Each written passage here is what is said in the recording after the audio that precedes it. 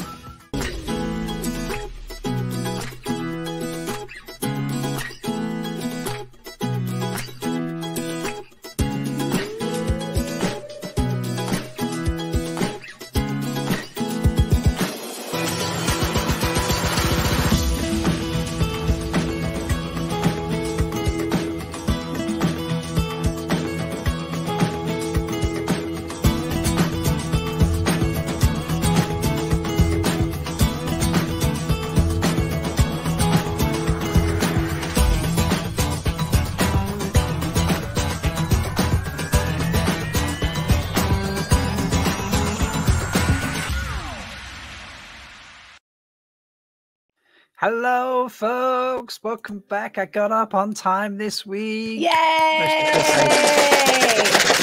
No, Robin Rattle. No, Robin Rattle. I just didn't go to sleep. That was the trick. So Tomorrow will be fun, is what I'm hearing. yes, tomorrow will be fun. How is everyone doing? Great. Great.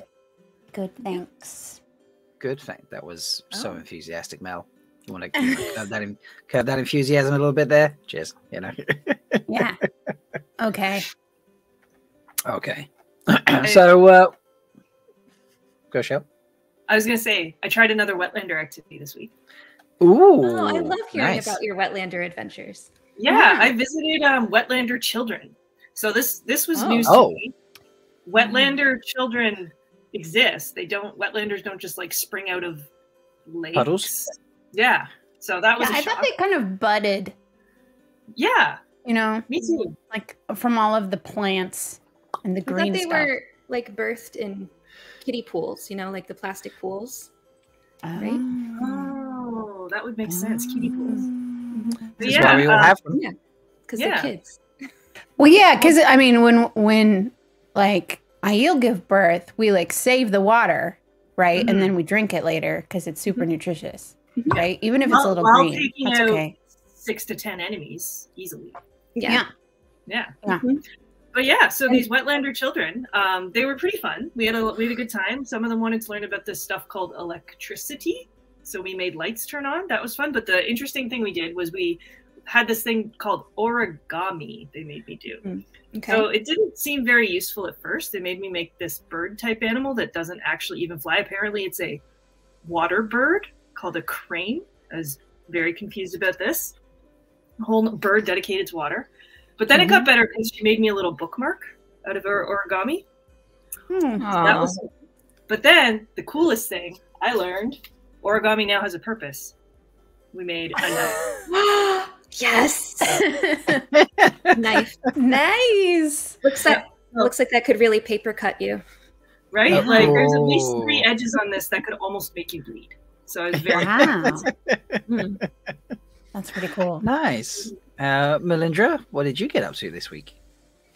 I definitely needed more sleep this week, and I saw a lot of this Wetlander game that I started going to a lot last year called the Baseball. I don't know if you remember Rand talking about that, but yeah, more of that. There was a lot of that happening this week. Yeah. Nice. Bain Chiad, how was your week?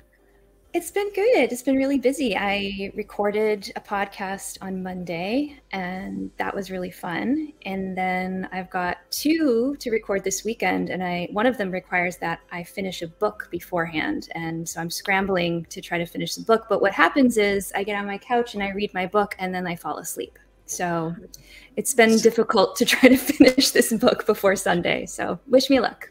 It's a good book. It's good. It is good. I'm just tired. I have faith. Okay. Thank you, Shelly. Rob, how was your week? My week was good. Did I do anything that might surprise my Aiel co-host? I don't think so. No, I think I had a very, very chilled week. I am trying to catch up on some of my viewing materials because I am behind on a couple of shows. So that's kind of what I've been doing in my spare time. You should talk about the coconut fire. Oh, the coconut fire. Okay, so I was at work the other day, and I went to work, and by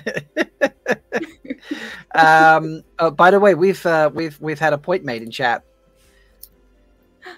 Oh, whoa. How long has it been like that? I have no idea.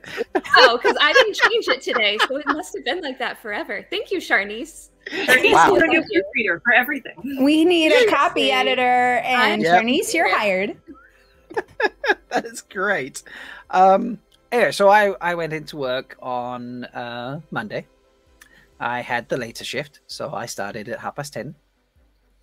We had a new guy, and I got there, and my boss, the senior sous chef, he was very stressed. Not normally very stressed, but he was quite stressed, and everyone else was a little bit frazzled. It'd been a frantic morning. They were trying to prep for Pancake Day, which was Tuesday. I believe that's known as Fat Day sometimes. Fat Tuesday? Fat Mardi Tuesday, Gras? there we go. Yes, Fat Tuesday for Mardi. There we go. But it's all to do with like Lent and things like that.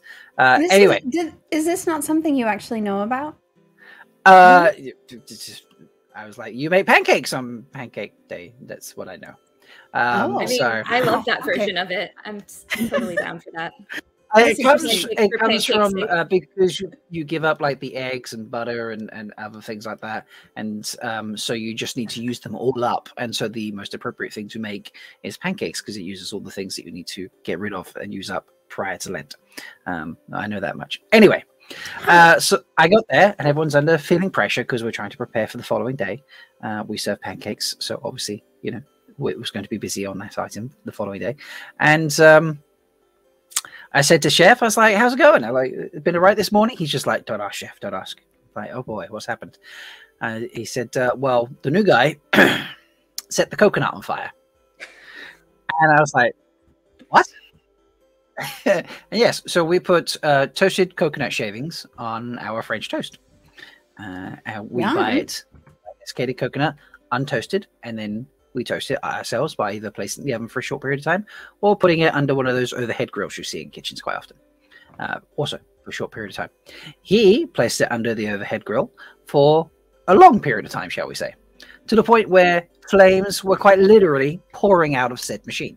And I do mean pouring out. Not like, oh, there's a bit of smoke there. Imagine if someone had like put wood and gasoline on a tray and then placed it under a grill. So Nathan's like, you should probably take that out, bro. That's on fire. And he's like, oh, okay. So he takes it out and just puts it lower down on the base and slides it back in. And the flames just continue. So Nathan then takes it out and goes, yeah. So it was, he managed to set, we had a coconut fire in the morning. So everything was safe. Is new guy still with you? New guy, yeah, new guy's still with us. Wow. I'm not going to say that's the worst thing I've ever seen in the kitchen. I've seen far worse things done. So Okay. Okay. I'm assuming him just forgot the coconut was there, and thus it stayed there too long, set on fire. Also, I didn't realize coconut was flammable. Apparently, it is. And then misheard Nathan when he was just like, take that down, and he thought he meant take it down a shelf. I don't know. I will just a note, Rob. Almost anything is flammable if you try hard enough. Well, or apparently in this case. That is what Eludra tells us. So yeah, that was an interesting story. Yeah. So we've had an interesting collection of names for people that I've worked with in the past at this place. One of them was Too Stupid for Toast. I will leave that there without context because it was funny. Then we had a guy who was worse than him. So we were like, well, how can you be worse than Too Stupid for Toast? So we designated him Too Stupid for Life. Wow. Harsh. Damn. But this guy, so now this guy is just too stupid for coconut. So there's a theme, obviously, as you can tell. So yeah. Very creative. So that was a fun story for my week. But let's talk about Wheel of Time and stuff and all like that. the news we got. Sure. It's been news. It's been a newsy week, including things as of half an hour ago. So we'll kick it off, and hopefully it doesn't mess up the music. I don't know about that news. The Daily Veil.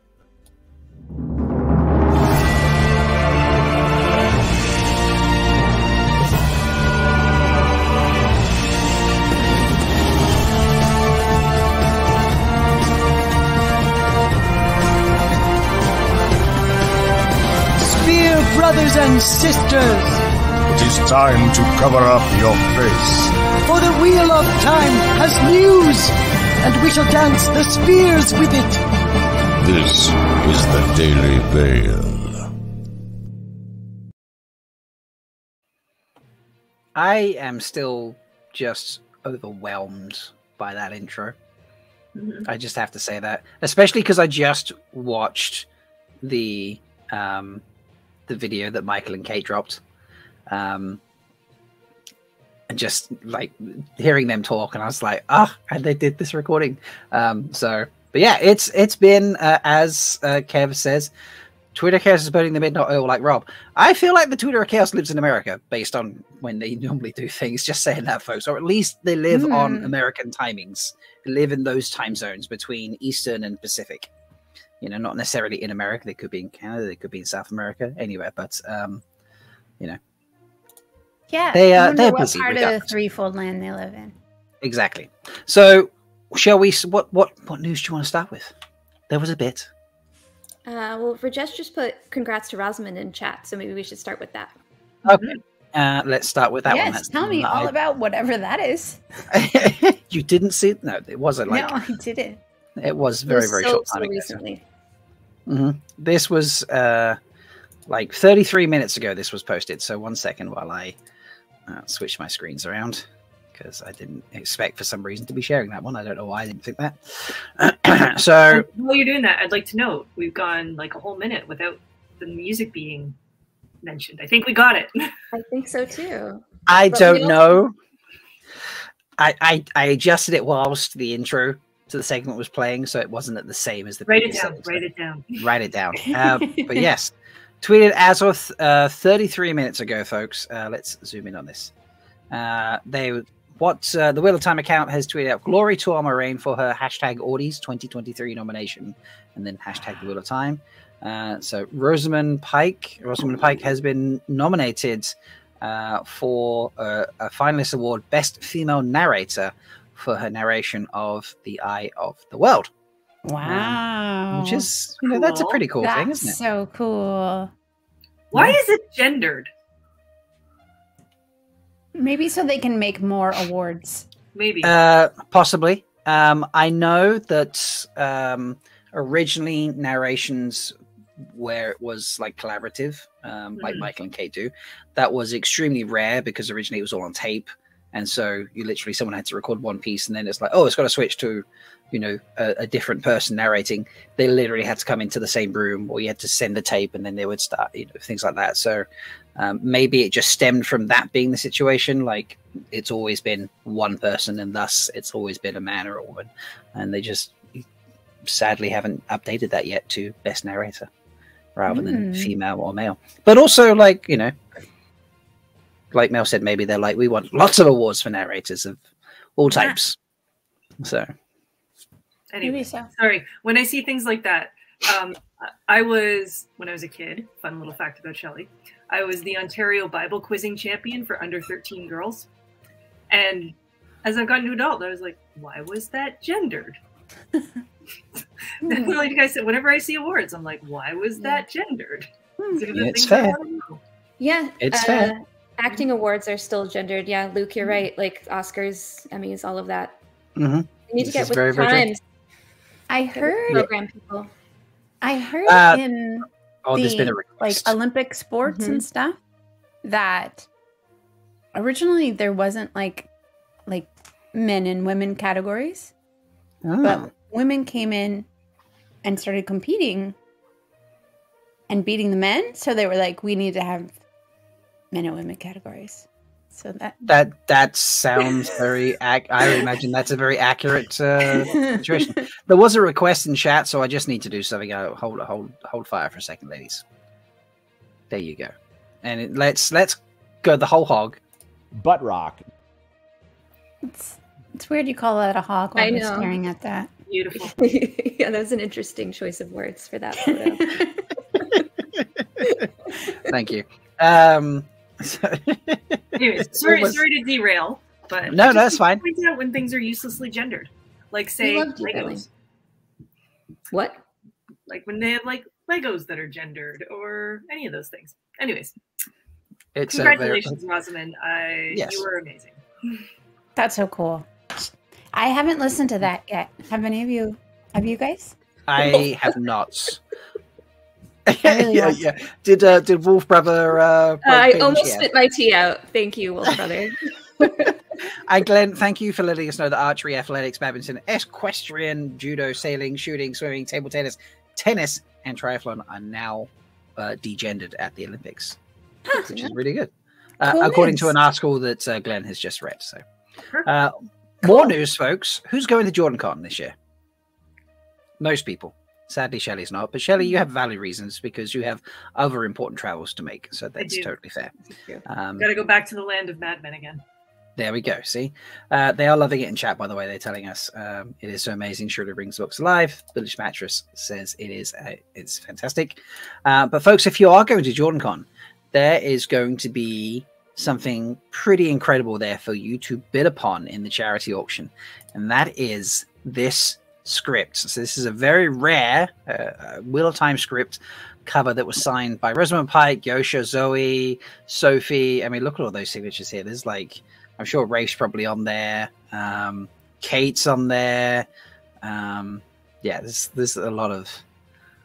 This is episode 106, episode 6, The Flame of Tarvalon.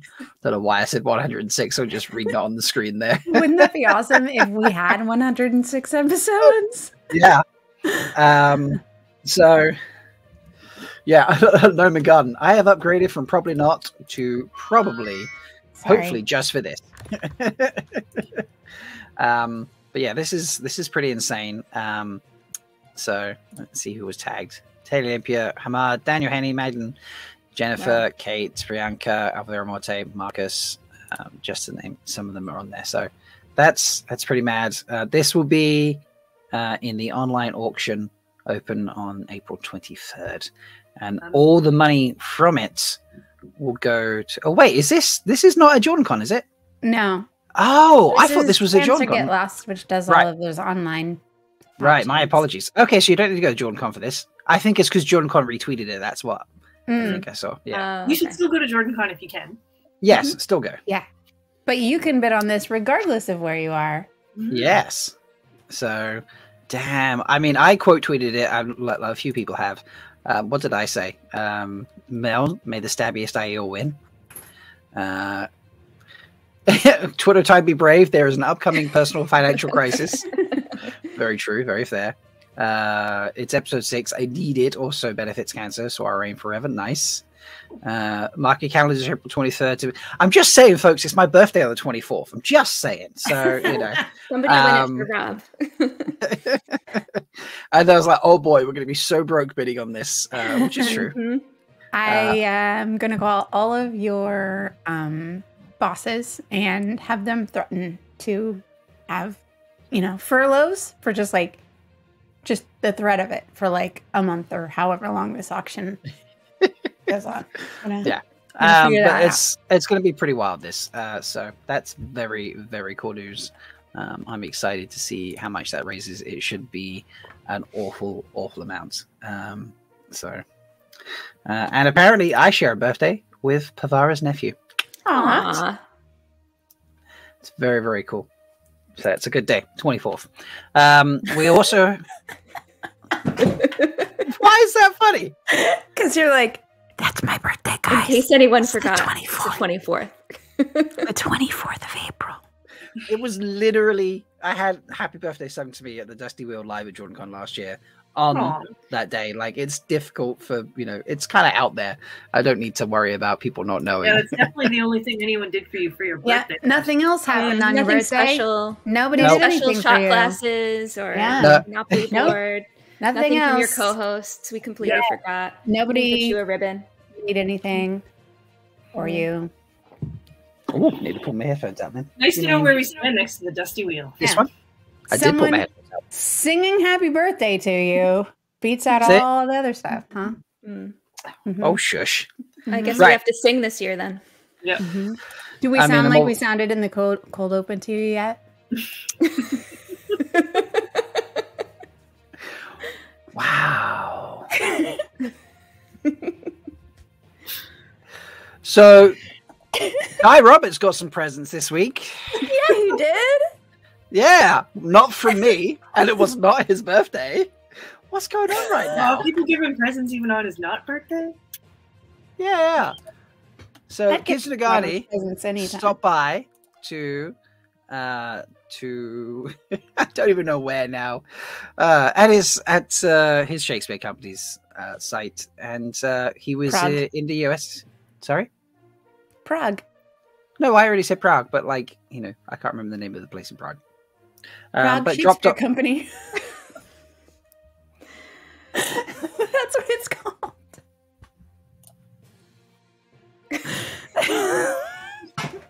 Oh, he's gone now. I guess he's going to go take his nap. Now. He probably just wanted to go to sleep, so we can continue. Wetlanders have no sense of humor. This is so strange. I don't know. I don't get it. We've tried. Yeah. It's been almost a year and a half. You're a copy editor. And to channel Charnice. Yeah. This is literally how we show love, and he runs away. Yeah. I can send Charnice the link, and she can come and join us. I'd love that. I missed Charnice the first time she was on. So I love her so much. Yeah. Yeah. Okay. Oh, look, he's sleeping. Just as I'm taking my nap. That's so sweet. Right. Anyway, Uno stopped by and gave Uno some very awesome gifts, including very cool stickers and this original sketch watercolor combination, which is stunning, and the print here. So Uno was very happy about that, rightfully so, because they're very awesome. Was there anything else I missed? I don't think so. No, nothing else happened this week. What was the thing you did a live? Oh, the thing, yeah, your live stream. Isn't there something? I didn't watch it. Some sort of building in a place with 2 water bodies. I don't know what they call it. You mean this? Construction situation. Oh, yeah. Yeah. Something like that. Yeah. What an excessive waste of wood. If I had wood like that, I would put it to use in different ways. I'm always looking for more wood. Yeah. I know. Seriously. I feel like it does seem like they can put their... They do put the wood in elaborate configurations, though. Like a lot of different positions, so that's pretty impressive. Yeah, but it's hard to stick that in anything. Not that... Not that... I feel like there's a word from our sponsor opportunity here of are you lacking wood in your life? It's true. This sounds like it would complement Viagara very well. But yes, the wonderful folks of What Series have had a couple of sources come to them and be like, hey, they're rebuilding Emonds Field. And that we have had pictures. I did a live stream of this on Tuesday. You can go check it out.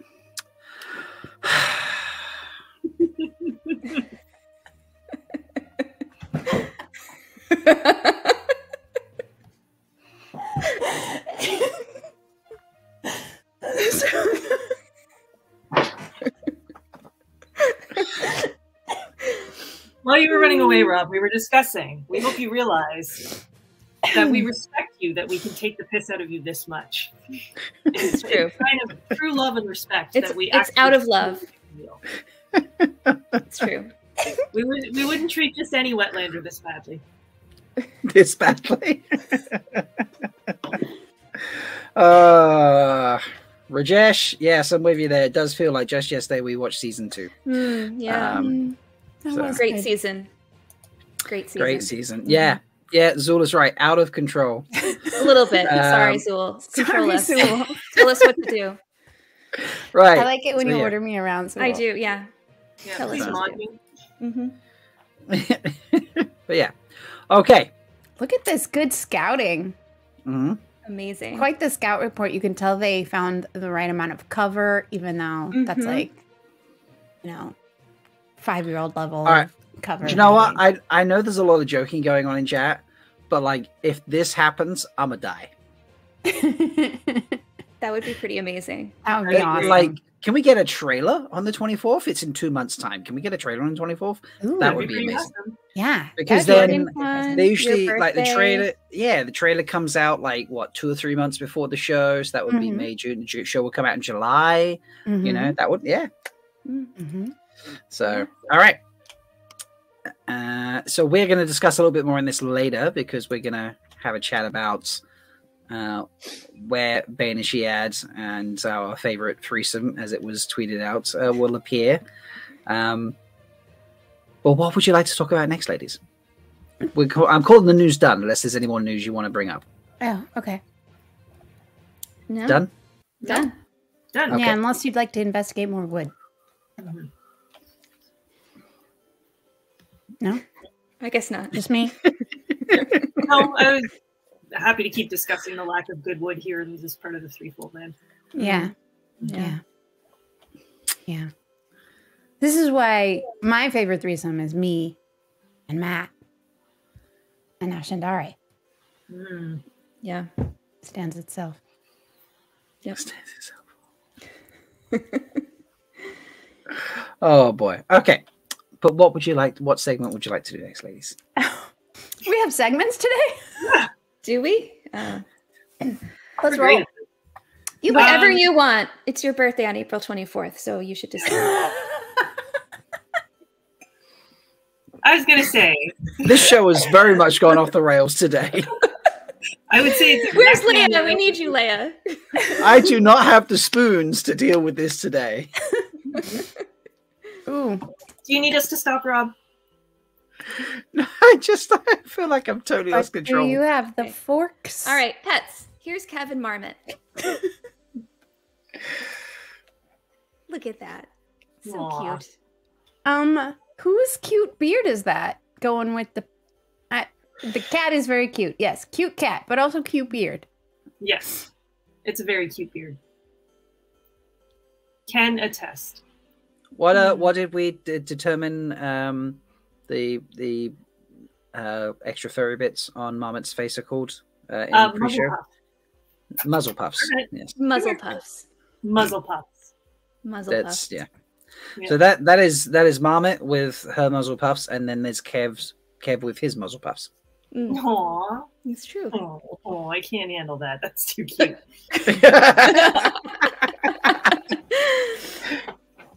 Nice. What other pets did we get? Big fan of that photo. So Wow. we have Brother Zachariah.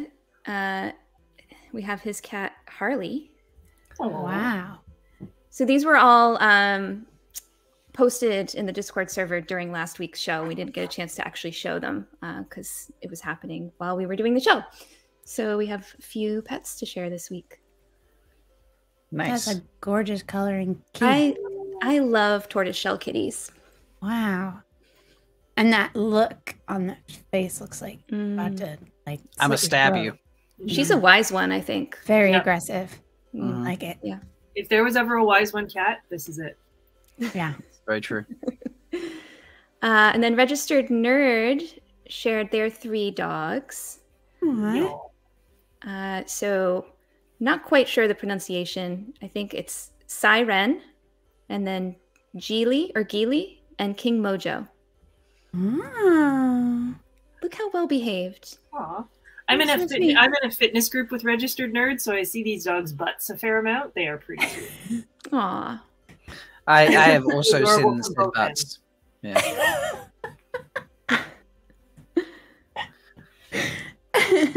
We are equal opportunity butt appreciators here. Yeah.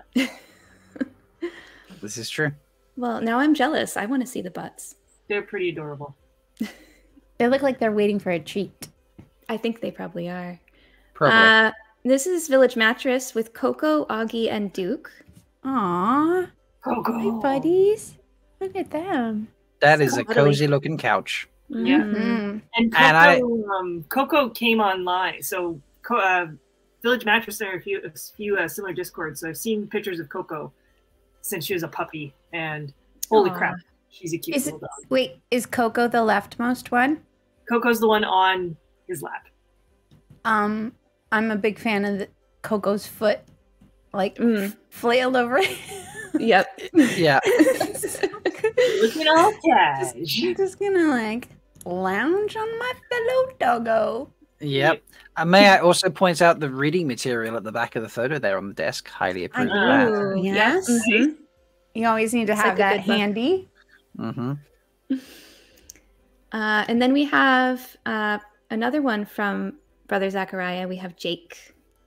Oh. Jake. So cute. So wait, Brother Zachariah was also the tortoise kitty, right? So no, the tortoise kitty, And tortoise doggy. you Oh, told yeah, us you're about it, right. yeah. They look alike, don't they? Yeah. They do. They look like they could be cousins. Mm-hmm. Aw, adorable. They're so cute. This looks like a puppy.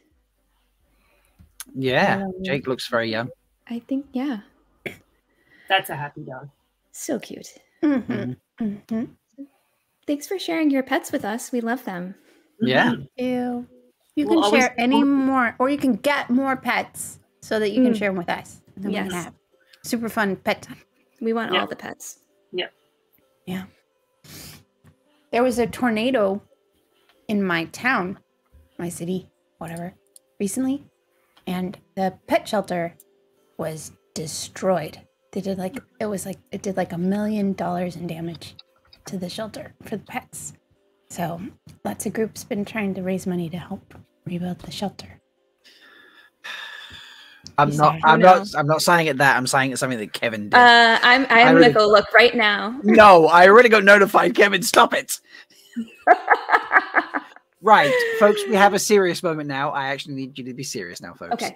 Be serious. Because we need to pay tribute. Because Goat Brother shared something, very, very important to him with us this week, and we want to share it with you. And that is, very sadly, we have a memorandum for Threefold Pets post here. His beautiful, lovely, gentle horse, Dariah, am I saying that right? I think Dariah, unfortunately had to be put to sleep earlier this week.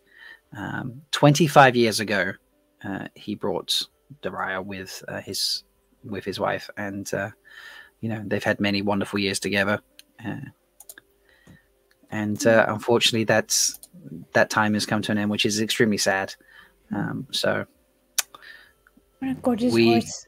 yeah, we send you much love and many hugs at this time, sir, because that is quite a loss. Mm-hmm. So I feel like we should ramen rattle Dariah. Yes. Yeah. Totally.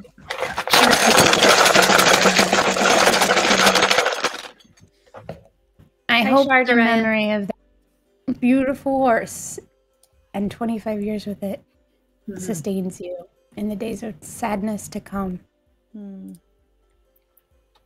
It's pretty awesome to have had that long with him. And that she's out running across all the fields in the Rainbow Bridge now. Yes. Yeah. Getting all the apples. Yeah. And we'll give you extra hugs at Jordan Con, Goat Brother. Yes, we will go, brother. So. Okay. You may resume being silly now. Can I look at Kevin's tweet now? Yeah, you can go look at Kevin's tweet now. Wait. While you're looking at Kevin's tweet, no, I'm not put it on screen. Bring No, Kevin's tweet on screen. no. And if any of you try and bring Kevin's tweet on screen, I will see you attempting to do it, and I will stop you. Oh. But can you though, really? Yes, I can, because I can see when you share your screen. But what if we just like... Right, but we can still share our screen. Yeah, but I can stop you. I can cancel it. And we can unstop you. We can uncancel it. Just go look at Twitter. Just go look at Kevin's tweet on Twitter, because there's. Yeah. I'm assuming everyone watching this already has their own screen.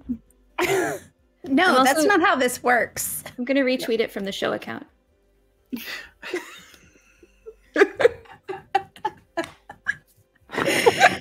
It is chaos tonight. This is like, is this the Industream show? Like, what's going on? I thought you just said, is this over the a year ago? I was like, you know what'd be fun? We all get on a show every Thursday night. You brought this upon yourself. Yeah.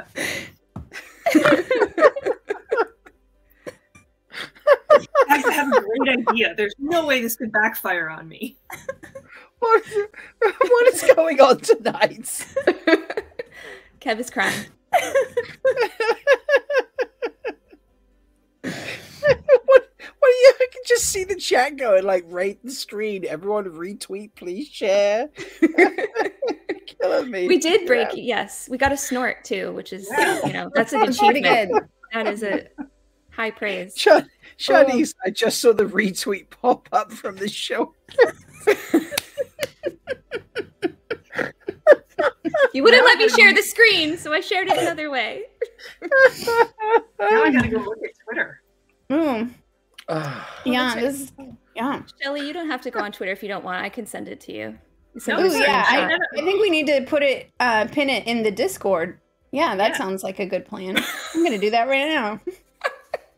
Right, folks, we even Dana's on board and she's retweeting as well now. Yes, Zool knows where it's at. Am I getting punked? She's a role model too. She's a role model and a pillar of honor in our community. I'm gonna redo the thumbnail on this video and just be like, threefold chaos. Threefold chaos. Watch Malkier talks get punked for 90 minutes.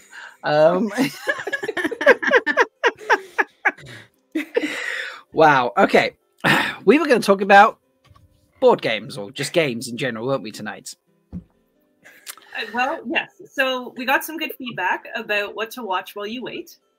And so seeing as we apparently don't have season 2 yet, we figured we'd give you some other ideas and things to do. So if you guys have anything you want us to talk about that can fill time, we would love to hear it. Hobbies, music, movies, sports, whatever. Sure, we'll get on and we will plug something. I'm happy to plug the Canadian women's soccer team. Everybody should go watch them. Kelly is happy to plug the Canadian women's soccer team. People don't know this, but Christine Sinclair is my wife someday. She's already married, but I think we'll make it work. I think one day we're just going to run into each other in Vancouver at a sushi place. And I'm going to see her and she's going to see me and our eyes are going to meet. And we'll just be like, hey, you're the all-time goal scorer in the entire world. And you've led the Canadian women's soccer team to like a gold medal, a World Cup lead. And I am a data person in Toronto. It's kismet. I mean, we've put it into the universe. It's going to happen now. Yeah, it's out there. It's going to happen. I will happily talk Plug. about the Canadian soccer team forever. Plug them. Go on to Schmidt. Anyway, sorry. When we talked about games and such, we had some people respond. Sulin, a fellow maiden, responded and said that she definitely needs the board game recommendations, and she would like to state for the record that this is not her entire collection of board games, but it is a very impressive set of board games because the tower of board games is almost the same height as her. So I mean, clearly she's in desperate need of board games. Yes. Yeah. We need to help her. So, ladies, who has some games for Sulin and everyone else who wants to go first? Don't all shout out at once. I still haven't decided because you said 2 and I was like, I want 3, and then I couldn't decide. So you can have 3. I only have 1, so you can have 3 if you want. I put all 3 of your choices in. So how's that? So Melindhra. What is going on with your names? I've just noticed all of that. Wow, it took you quite a while. I mean, I saw Bain and Chiad, but That's because you stare at her all the time. I mean, Mel, tell us about the games you'd like to suggest. Sure, yeah. Okay. So the first game that I want to talk about is called Dominion. And this is like a deck building game, for those of you who are familiar with that genre of games. But it's also, and part of the reason I wanted to recommend it is it's also a game you can play for free online with your friends from all over the world. So the way this game works is you pull out a bunch of different sets of the cards, and the game is different every time you play because you can combine the cards in a bunch of different ways. And you're trying to create basically the scenario with this set of cards that's going to make you have dominion over your other players. You try and gather enough points to buy duchies and provinces and villages and stuff. And if you get enough points, you basically win the game. But there's a million different ways to go about winning the game. And every time the cards have, the cards give you basically extra abilities to get more money so that you can buy more things or do bad things to other players or attack them and that sort of stuff. So it's a very strategic, very fun game, and it's a really good brain testing game that's pretty easy to like learn the mechanics of and then not so easy to master. So that's the game I want to talk about. Cool. I like it. And there's a million expansions, which is fun. Nice. And you had other suggestions as well. We can talk about those. Or do you want to, should we go around and do one at a time? Why don't we go like this? Okay. Shelly. I'll talk about, what was I going to talk about first? Dutch Blitz? Dutch Blitz. Okay. So I don't know if anyone else in this chat happened to grow up in a very religious family, but growing up in a church, some of us weren't allowed to play with cards. And so the Dutch, being the wonderful people that they are, invented this game that, yet being a card game, did not count as cards, so we could play it at church. And so anyone who grew up in a church family probably remembers this game. It is a speed card game. Basically, there's play for 4 people, and the idea is to get as many of your cards out on the table as fast as possible. And interestingly, I grew up in a pacifist church, and you have never seen people get as violent as playing this game, as to try and like rush out as fast as they can to try and get it all out. So anyways, long story short, 4 teams, you get as many cards out as you can by stacking cards numerically on top of each other. Lots of house rules. It's basically like if Speed, War, and Snap all had a card baby, this game would be it. It's very inexpensive, very easy to learn, a lot of fun. It's like kids play it, adults play it. You can tell people who've been playing it their whole lives because they are just very quick. Like it's ridiculous how fast their hands move. And it's a very Aiel game because you have to be very, very quick at things. So yeah, I love Dutch Blitz. I've been playing it since I was a kid. I always recommend it to people. I bring it to camps. Our mutual friend DT kicked my ass at it last time we hung out. So highly recommend this game.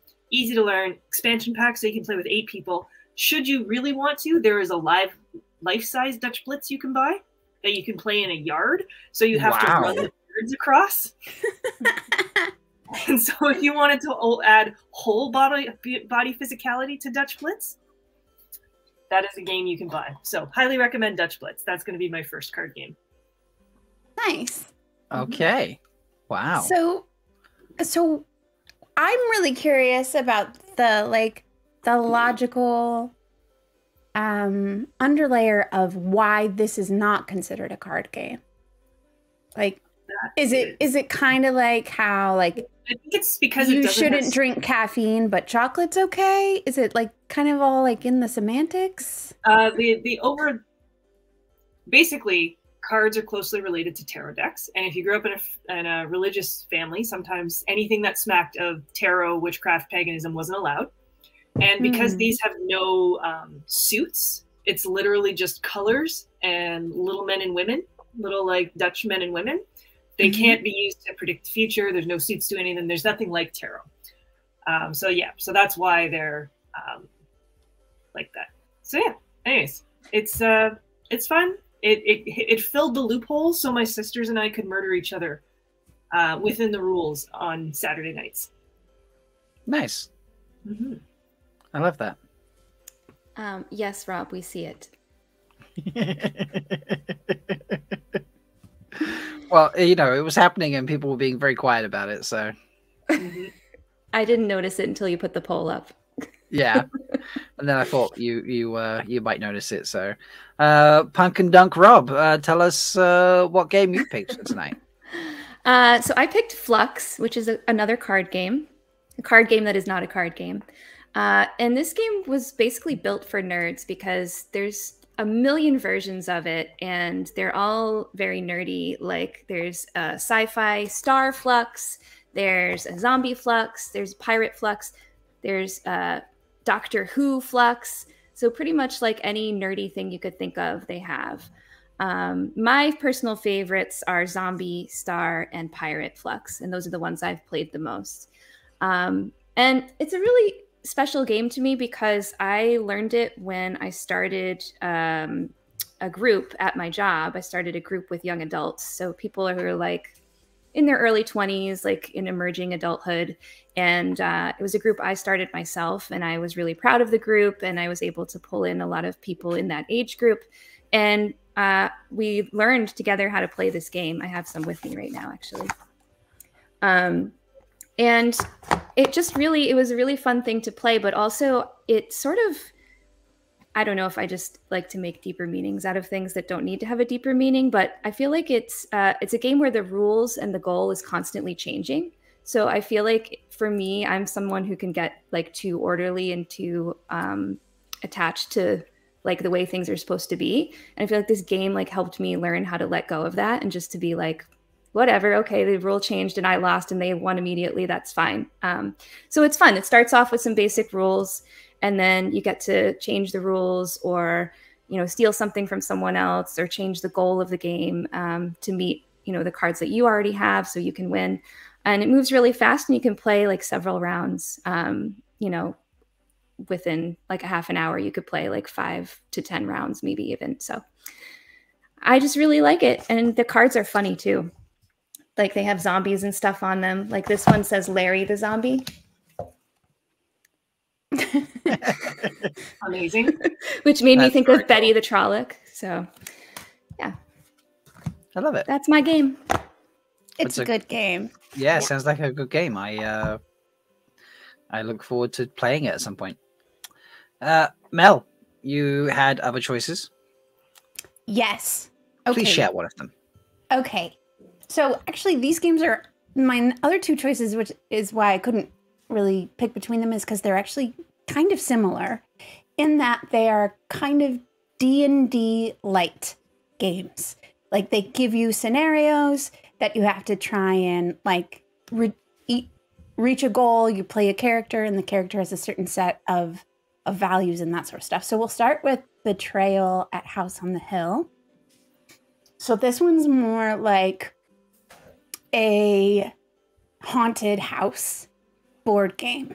So you're moving through a haunted house, and the thing you don't know is that one of the other players who's moving through the haunted house with you is secretly going to betray you and is trying to make like all the haunted ghosts in the house win and be able to like attack you and that sort of stuff. And so, you know, you're trying to figure out who's the betrayer. You're trying to figure out who is the Moradin in this situation. And sometimes you get to be, and sometimes you're on the side of the people who are trying to escape the house successfully without dying.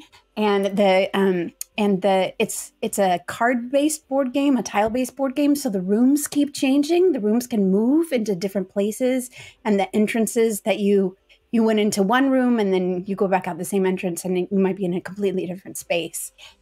So it's a game that is never the same game twice, and lots of fun, and you know, adds that kind of competitive edge with a horror twist to it. So it's a super fun, entertaining game to play. Did you put the picture up of that? I did not.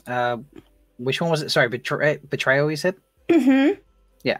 So I did not put the picture up. There it is. Yeah, this one.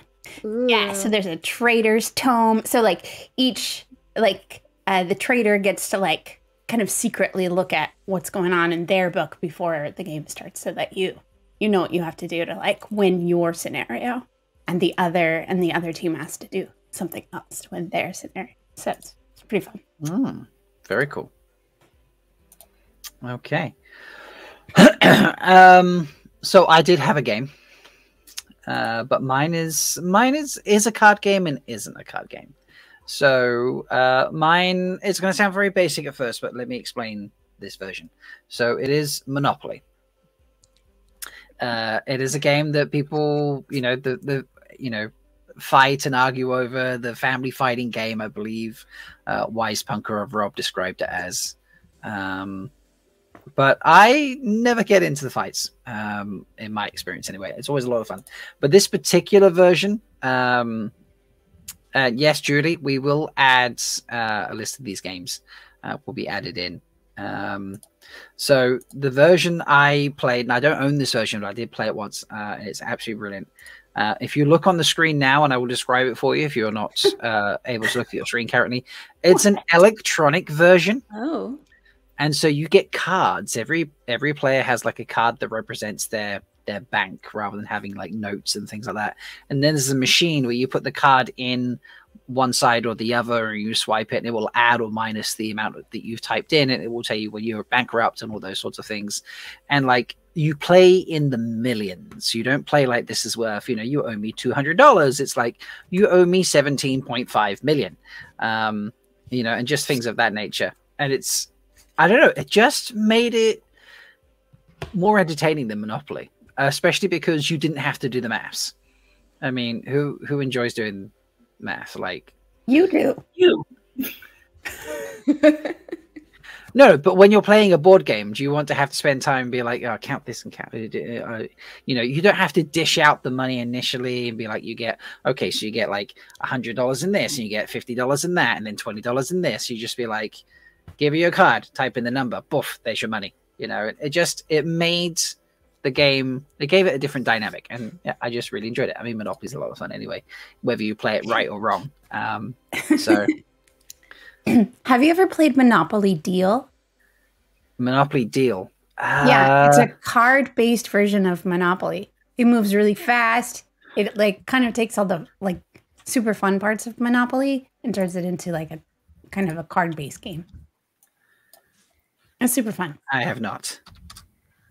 Wolf Brother mentioned it in the chat too. Mm-hmm.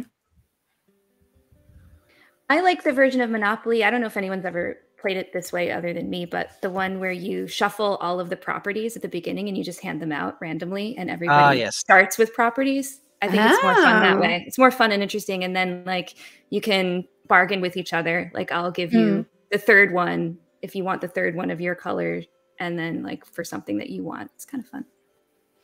That's cool. Yeah. Mm-hmm. Good night, I'm Charlize. not gonna lie. good night, Sharnice. Monopoly is like, I would say, one of the leading cause of fights in my family. So I was surprised when both you and Rob were like, I love Monopoly. I was like, I'm pretty sure someone in my family. I don't love Monopoly. Oh, that's right. Sorry. Pretty sure when Rob said he loves Monopoly alone and the rest of us just made fun of him for an hour. Yeah. That's how it happened. That's definitely how it happened. I'm pretty sure someone once got stabbed by that dog in my family. So really? Like, are you serious? I'm sure blood was drawn at least once from this game. Right. Wow. I have a vivid memory of playing Monopoly at my grandparents' house as a kid. I don't know how old I was, but my mom was playing and she had to go to jail. And I got incredibly upset, like on her behalf, that she had to go to jail. And I was like, no, you can't send her to jail. She's my mom. Like, you can't do that. You have to let her out of jail. I was very mad, and I wanted them to change the rules of the whole game so that my mom would never end up in jail. Aw. You guys just reminded me. So one of the reasons I don't love board games is I am a notoriously bad dice roller. It's like the universe is like, oh, you study statistics? Fuck you. So basically, there's this version of Monopoly that's sheepopoly or sheep monopoly. And so you buy fields and you get stud rams. And I was playing this with my friends. And so we play a couple rounds, and then my dice rolling kicks in. And my stud ram died twice in a row. So 2 rounds, my stud ram died. My whole field flooded. All my sheep got foot rot. My entire herd ended up dying of like some sheep disease. And by the end of the game, my friends were like, we are too sad to continue to play this board game with you. And they gave up because my dice rolls are so bad, I was making them depressed.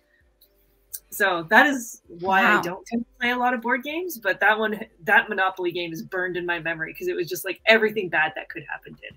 It was like, imagine D&D just rolling like 15 nat ones in a row. That's what I did that game. That is quite extreme. Yep. Are you having fun changing all of our names over and over again? You're changing them back, so it works.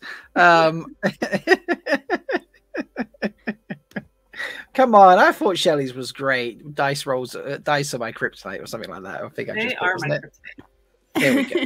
I like to stab you with game tokens too. That's good. Yeah. That is very good. And it is so accurate. It is. So, Shelley, you had another game you wanted to share with us. Sure. Far less violent. And I get a sound effect. I'm so you sorry. Do. Mm-hmm. Okay, one of my people are missing, so I have to kind of keep my eye on my phone. Sorry.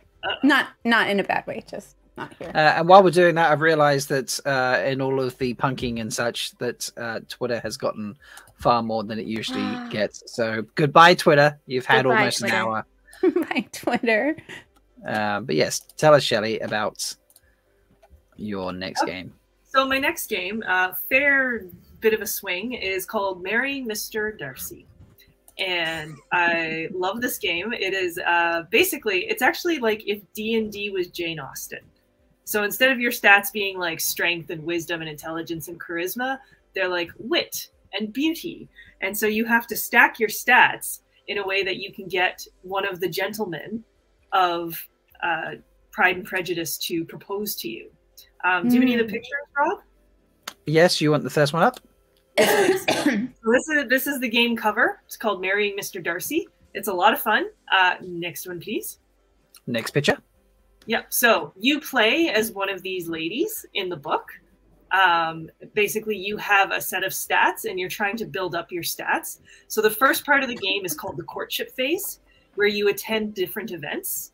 So in addition to like beauty and wit, there are secret cards you have called cunning cards. And so the cunning cards say things, you can take it off the screen for a second. The cunning cards say things like, your conversation is so intelligent, you make one of your competitors look stupid, +2 cunning. And then you can give that card to another lady at the table and make her have a consequence, or you can keep it. And basically, if you have enough cunning cards, or the most cunning cards, you can, in the proposal round, after you've done the courtship, you get to go first. And then what's the next cards I had? I think I had an event card. Oh, Mr. Darcy. So this is the key. The goal is to be able to get this guy. The only key is if you play his sister, you can't propose to him because they have not Game of Thrones this. Lame. And then what's the next one? And this is my favorite card in the whole game. This is the old maid card. Nobody wants to marry you. You are old. Nobody wants to marry you. See reverse and roll the dice. Wow. You can take that off the screen. But yeah, basically you roll your dice and like I'm exaggerating. I can't remember the exact things, but it goes from like you live alone and are eaten by your cats to a wealthy uncle takes you in and his nieces love you. It's very Victorian. There is a Pride, Prejudice, and Zombies expansion pack. Nice. It's a good book. Yeah. And so when I played the game, I was like, I kept secretly hoping I would get the old maid card, and I was like, screw you, I'm winning. But yeah, it's a lot of fun. It's silly and cheery and a little ridiculous, and sometimes it's just exactly what you need in the world is to try and marry Mr. Darcy. I love it. That is so hilarious. That's hilarious. I love that you can end up being like Kitty or Lydia too, which is yeah, pretty ridiculous. That is brilliant. All right, and we have one final game to share with you because Mel loves lots and lots of games and couldn't choose. Yeah. Like you. I have a tower taller than Zulin. Your last game that you sent was this is Goonies. Never Say Die. So this is like legit D&D light. There is one player takes the role of the dungeon master, and I think in Goonies they call it something very Goonie specific, but I'm blanking on what that is at the moment. And so they have one scenario book, and then all the players have another scenario. And as you navigate through the game, the dungeon master has like new clues to read to give to the Goonies so that they can figure out how to eventually get to the end solution and get the pirates' treasure and save their homes and all of that stuff, just like in the Goonies. So you can play like any of the Goonies, and they each have their own special power-ups, and they have special things like like Data has all of the like special gadgets and stuff. And then there's just like, if you love the Goonies, this is a great game. It's super duper fun. And for people who like playing D&D but don't like the role-playing part of it and the improv part of it, like if that stresses you out, this gives you a fun, just like scenario-based adventure game to play with your friends and family without having to do any of that stuff. D&D for me, great. For me and Bain Chiad. Yeah, maybe so. Because not everybody loves doing that stuff, or it causes a lot of stress, which is partly why D&D isn't for everyone. But this one's just like getting to do the adventure part without having to pretend to be somebody else. It's pretty great. It's fun. I like it. All right. We have a question. Nomi Garden says, do you get to play as One-Eyed Willie? Yes. Well, the Dungeon Master equivalent, and I wish I would remember what that name is. It's super clever. Plays like the bad guys in all of the scenarios. So they get to control like the little like zombies or whatever, but also the big boss. And old One-Eyed Willie is one of the big bosses in one of the scenarios you can play. Nice. Yeah. Then I won't go into them, but I have runner-ups, including Settlers of Catan. Power Grid is a surprisingly fun game. It sounds so dorky, but it's actually a lot of fun. Wolf Brother mentioned Ticket to Ride. Those are a couple games. Those are all great. Yeah, those are kind of my honorable mentions. Oh, Copper has come to say hello. Hi, Copper. You have a favorite game? His favorite game is Bite the Mouse and try to pull its tail off. The toy mouse, not a real mouse. All right, let's round out the show with discussing. We had a game suggestion from Leigh-A as well. Leigh-A could not be here tonight because she is traveling. On the way to Disneyland. On the way to Disney. We are just being invaded by cats right now. Cat o'clock. So, Too bad I don't have a cat. it is cat o'clock. But she recorded us a video from the airport, and it's a little noisy because she's surrounded by a lot of people. But she sent us this game suggestion, so we're going to play it for you folks. Hey there, Foldies from JFK Airport. I'm Ruth Mistress Leigh-A. Very sad I can't join you guys tonight. But I did want to give you my game recommendation, which I'm sure many of you have played. It's a game where you really get to know your friends, or just the random people you're playing with. It's called Cards Against Humanity. It is hilarious, insightful, and again, like I said, you just really get to know people through their sense of humor, how they pair things together. There are many versions of Cards Against Humanity. There's extension packs and all that sort of stuff, so the fun is just never ending with that game, especially if you've had a couple glasses of wine like we do in the drunk part of the Threefold Land. So anyways, hope you're enjoying the show. Miss you all, and see you next week. Love you. Bye. Yes, send us that little message. It's fun. Cards Against Humanity made that for us. Yeah. I love the so Nomengarn's like my cat's favorite game is being incredibly cute until she gets treats, and then once she gets the treats, turning into an evil little goblin. Sounds Marmot's favorite game is called Sing Opera at Midnight. Yeah, it's that's apparently a great game. So you know what people should do? They should put their recommendations in the comments below. In the comments? In the Yes. comments below? After you've liked and subscribed. Yes. Yes. And we had one second, let me find it. We have a special how to play Flux guide, which I totally forgot to play when we were talking about Flux. So one second while I get that set up and prompted. We have a few minutes. This comes courtesy of Jimmy. Jimmy has put this together, so Jimmy has been on our show before. yes. Yeah. and this is from a few years ago, and Jimmy was playing with online personas. So he was trying to figure out what his online name could be, because I told him he couldn't use his real name because that's not good online safety. And so you'll see, because he has a random name that he says at the beginning, which makes no sense, but it's very funny. All right, well, here we go. Jimmy is going to teach you how to play Flux. I nearly said that wrong. I was close. I didn't, but I came close. Hi, it's Scarlet. So, I am going to show you this game, okay? So, wait, let me do. It's Monster Flux. So, these guys run around. So if you want to play a Flux game, you have to. This is how you win: a keeper and a keeper. But if you have a creeper, you can't win. But this game, you can win automatically. Not if somebody takes away the keepers. You have to read all the cards if you're like a big kid.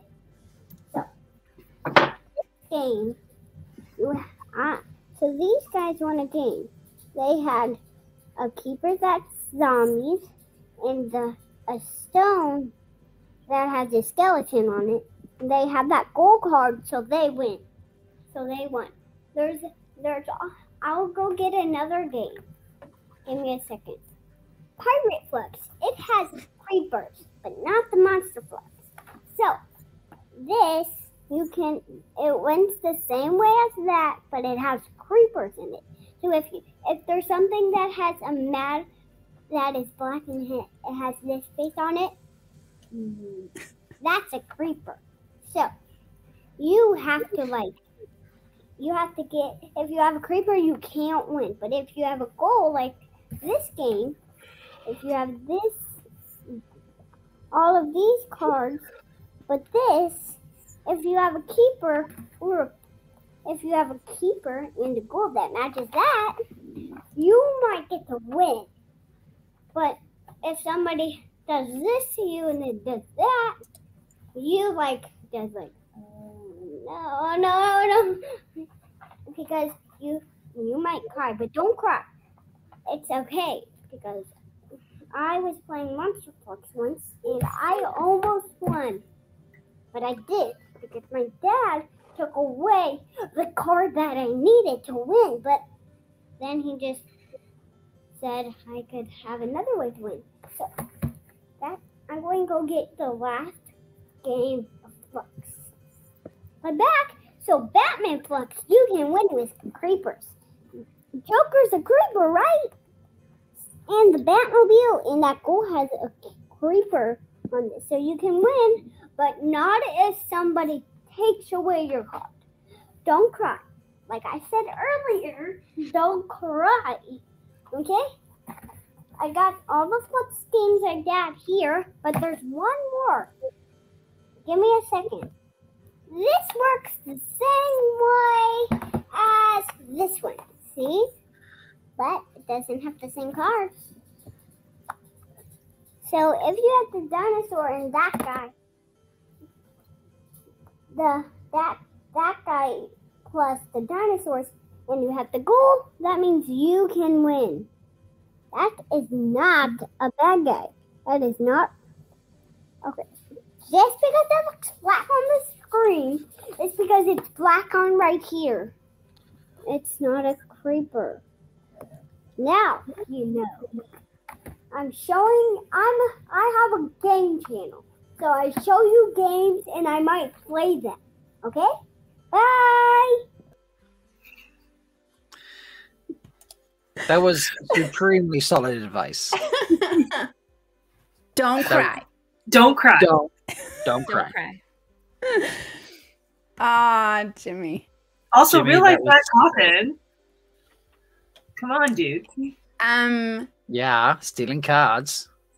He is ruthless. He's a ruthless game player. Like, his favorite thing to do when playing games, regardless of how old you are, is to screw you over royally. He's like the guy in Munchkin is a very favorite game of his. He likes that game a lot. Is he like the guy in Settlers who will trade with you, then put the thief on your spot and steal from you back the card they traded you? 100%. He's that guy. Yeah. I fucking hate him. Yeah. Nice. Oh, Matt loves to win. Surprise, surprise. Okay, let's round out. You got 15 or just over 15 minutes, ladies. We had the news that Emonds Field is being rebuilt for season 3. Mm-hmm. That does imply very strongly that we are getting the Battle of the Two Rivers. You cannot have the Battle of the Two Rivers without Gaul and Bain and Chiad being there with Perrin and Fail, I think. Note to anyone in the chat who hasn't reached this part in the books yet. Ta-ta. Spoiler time. I mean, to be fair, there is a banner rolling across the screen at all times saying nobody reads the banner. Yeah, sometimes he changes the banner. Be careful. Yeah. I have a theory on like Fail and Bain and Chiad and that relationship.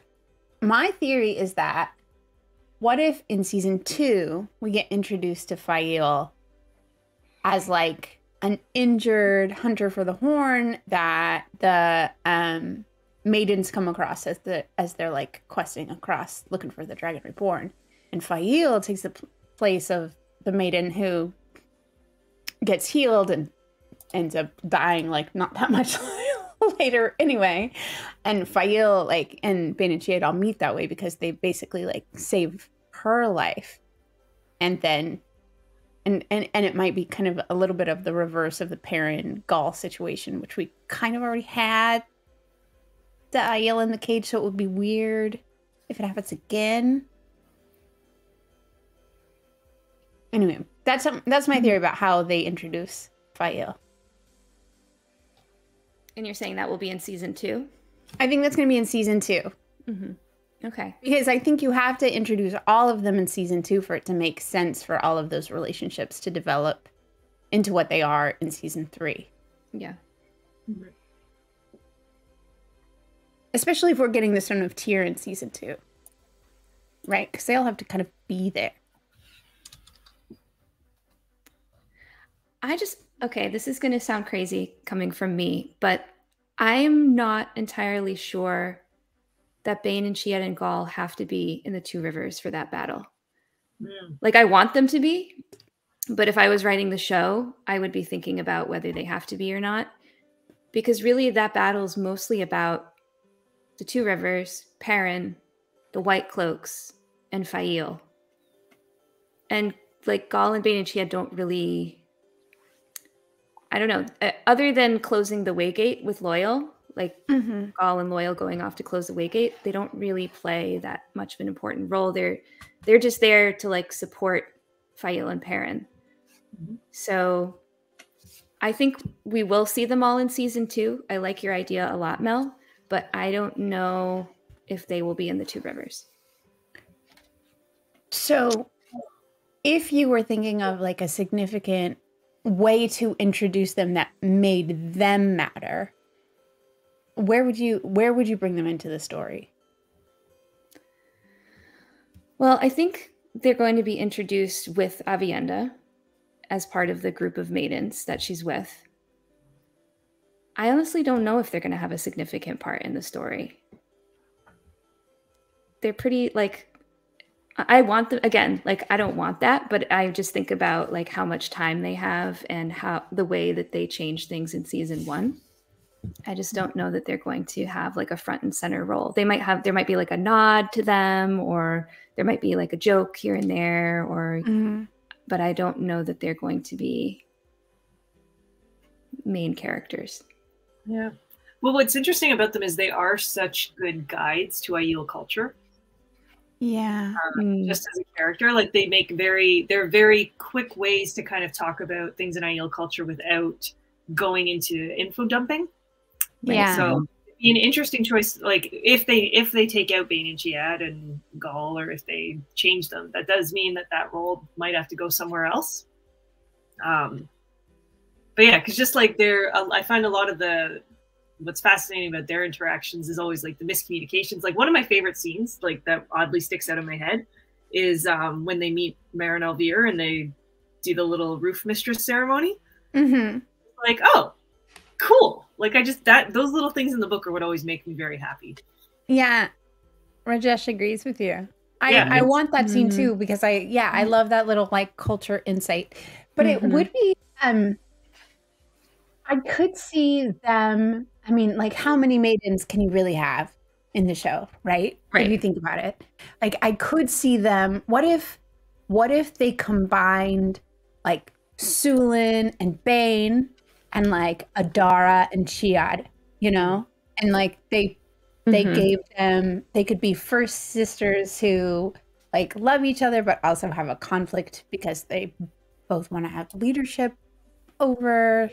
You know, they could combine all of those together and kind of give more beefy meatiness to them by giving them other people's roles. Not that I don't. I mean, clearly, I want all of the maidens to be on the show, like the entire horde of them, and all of their names to be said, and everybody knows who they are because they're all amazing. But yeah, it would be interesting to figure out how they would combine them. I think their significance, like, to the story and the plot is similar to how the like Stepan Karenni does that foreshadowing for the first sister notes, right? Like you still need to have like an understanding of the significance of that to like kind of hope for and wish for that kind of relationship to develop between Elaine and Avienda later on down the line. Yeah. I'm also wondering if So here's the thing. What if they skip the Battle of the Two Rivers? Like, what if they're rebuilding it for season 3 because the Two Rivers just doesn't appear at all in season 2? They are. That's what we're they're saying. building it for. Yeah. Oh, okay. It's not in season We're saying, 2. like, how do they get from season 2 to the Battle of Two Rivers in season 3?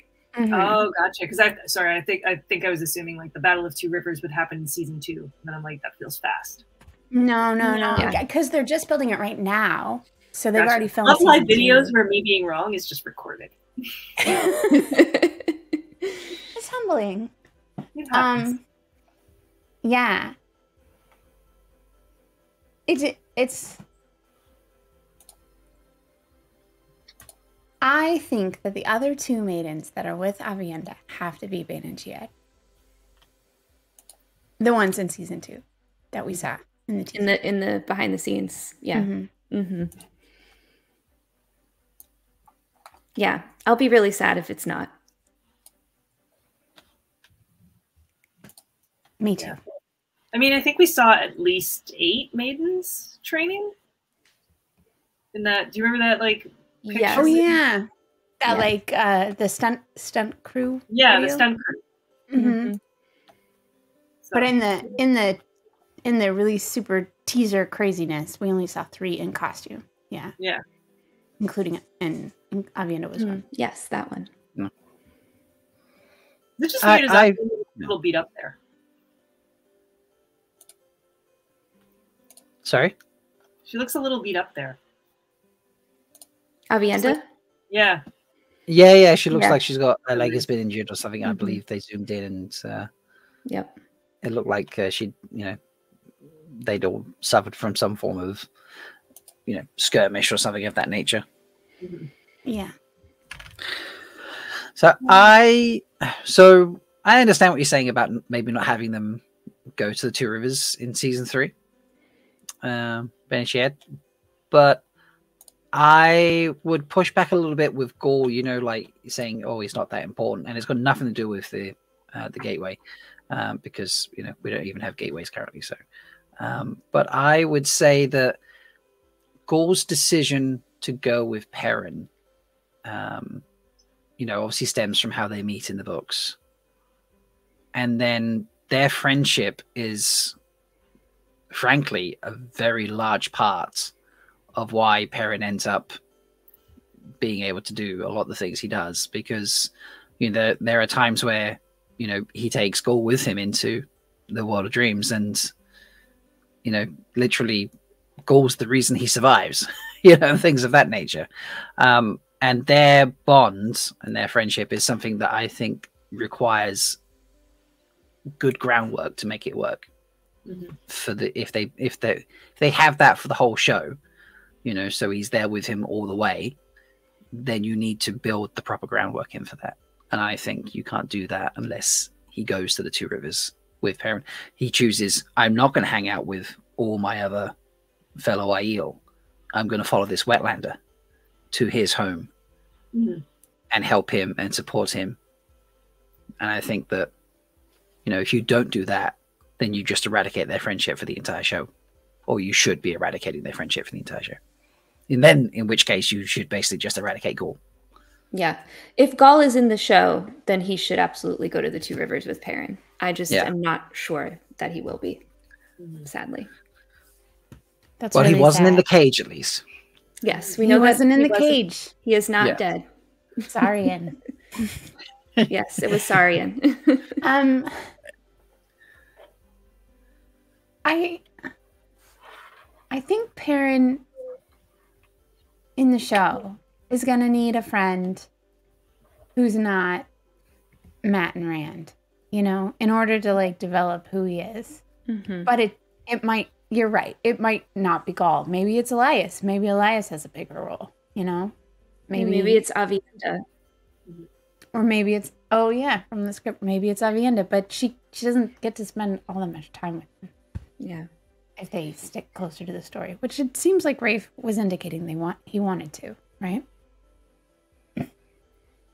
Yeah. We have a question. I feel only only Aiel can answer. If a stone dog is in a cage, does that make it a kennel?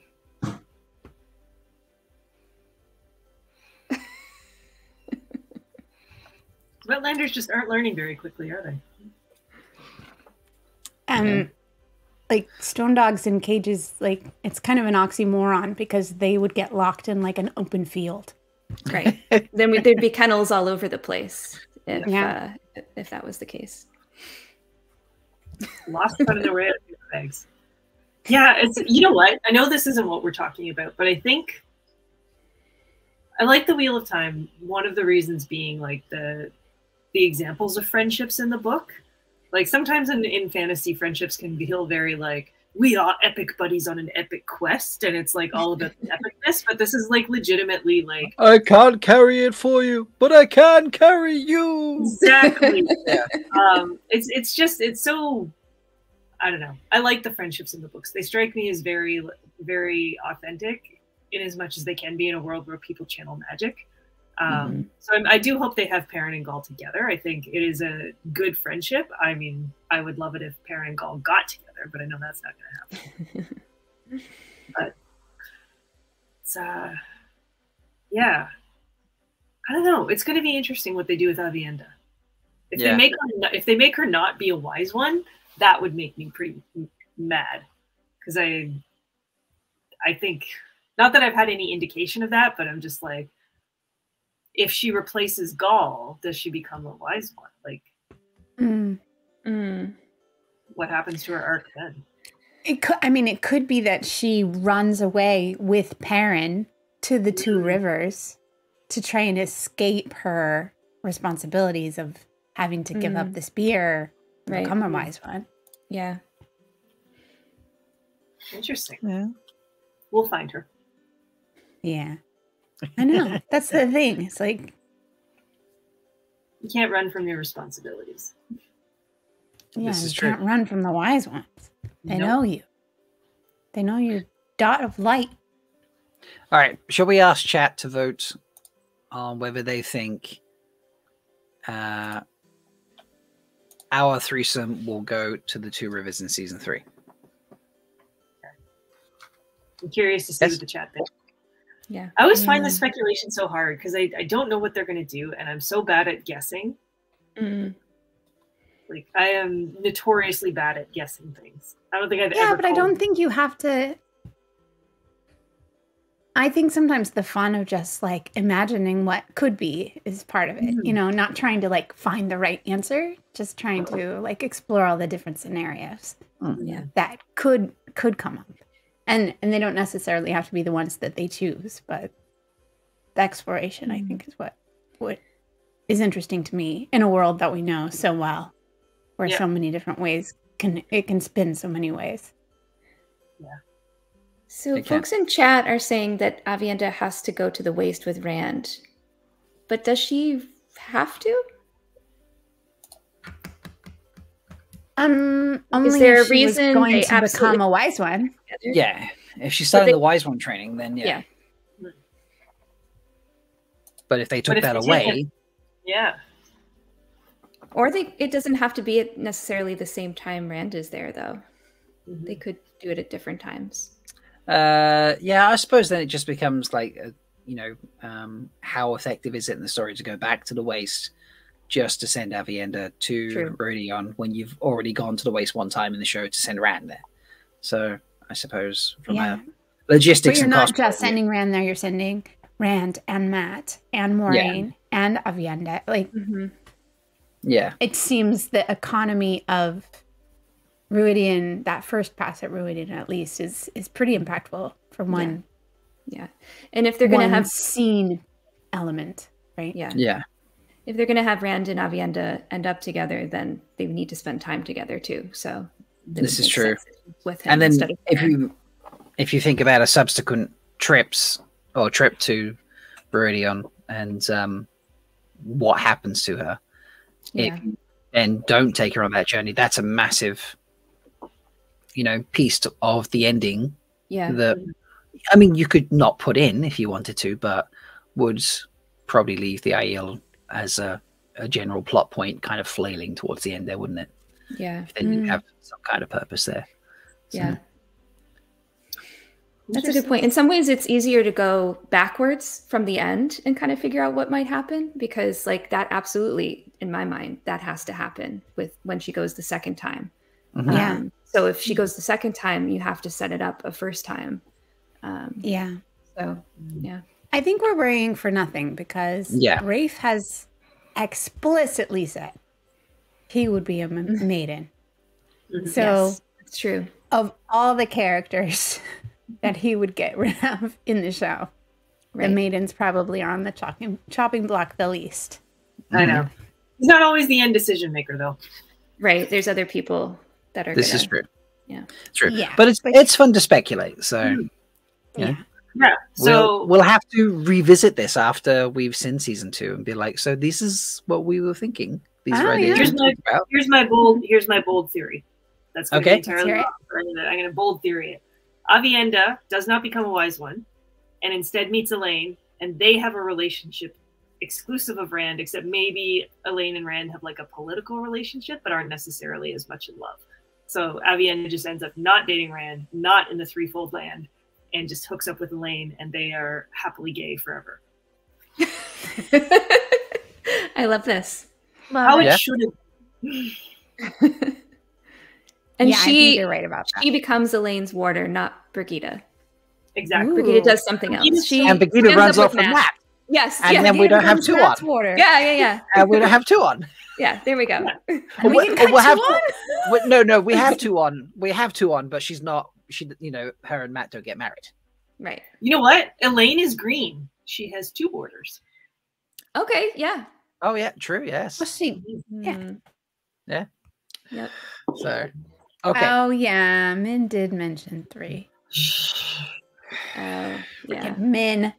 He can just pick up a couple others on the way. There's plenty of people to choose from. Thank you for hanging out with us tonight while we send our mothers to jail and have +4 charisma and poise and whatever else it was, and we love Monopoly more than anything else. And look, see, El Screwball is still 3, by the way, so don't forget that, folks, for Rand.